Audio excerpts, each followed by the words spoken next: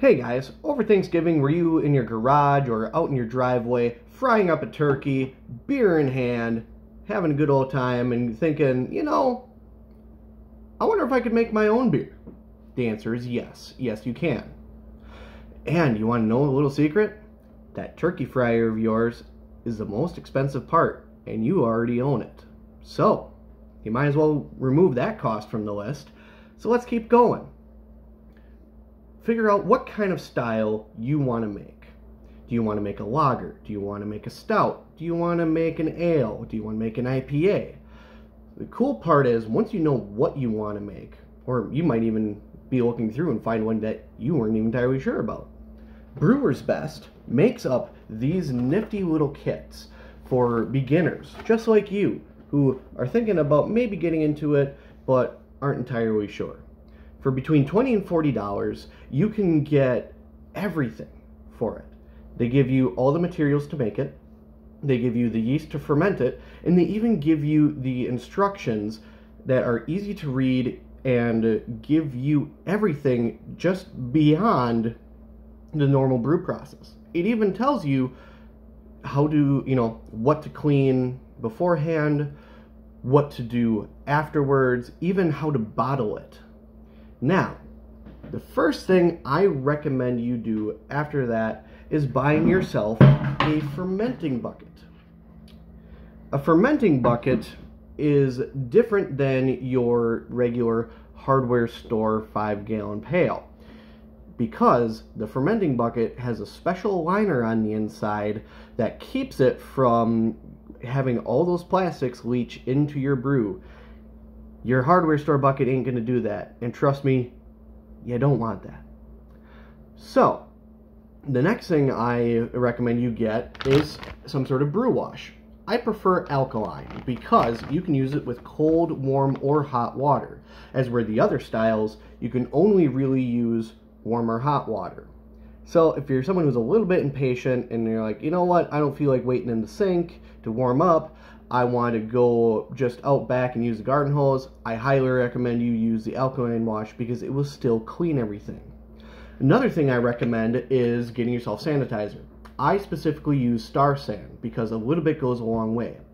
15 milliliters or half an ounce makes up 2.5 gallons of sanitizer. And you're thinking, that sounds like a lot of sanitizer. Do I really need that much? Trust me, it goes quick.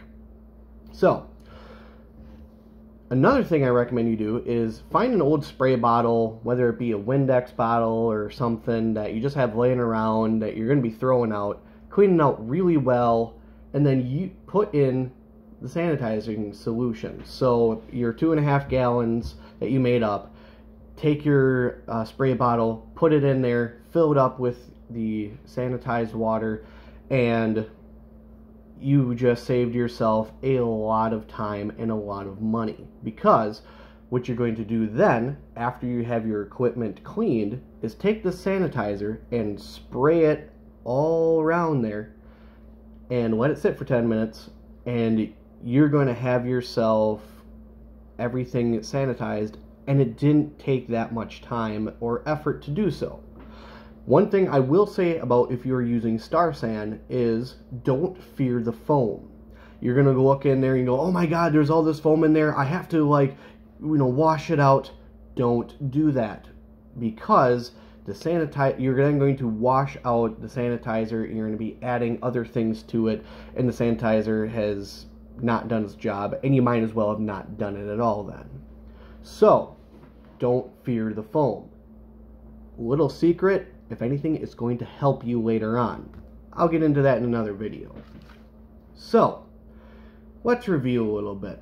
Oh, before I forget, your candy thermometer you have sitting in your cupboard going to be important too, because that's how you're going to be able to figure out the exact temperatures that you need.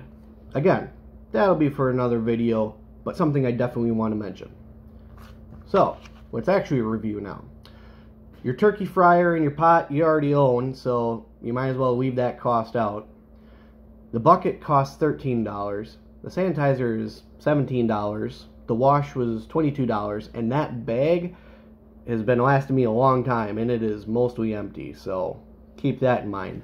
And then we'll call it $20 for your supplies, at most $40. So that's $72, at most $92 for everything you need to make beer. That is under $100 to get into making your own beer. Now, isn't that cool? If you want to get a little more technical with it, I would recommend you get a hydrometer. Hydrometers cost between $8 and $12 for a basic one like this. And it is one of those things that will also tell you the exact APV of your beer. And you're thinking, wait, how does that work? Well, that's going to be for another video. But a little secret, you take 2 readings. You don't just drop it into the final product.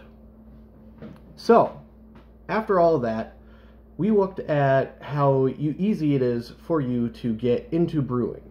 You can pick up a kit for $20. You already have most of your equipment on hand that you need, and the other stuff you would have to pick up costs minimal amounts of money.